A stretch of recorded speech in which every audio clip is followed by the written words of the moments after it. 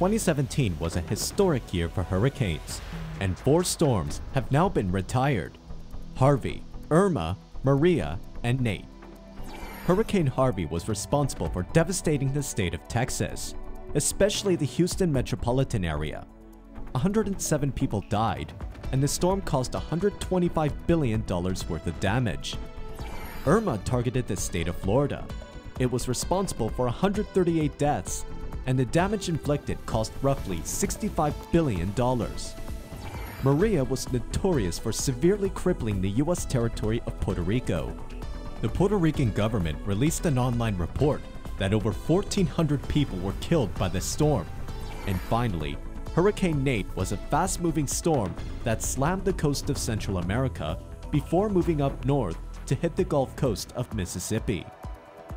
For AccuWeather, I'm Eric Austin.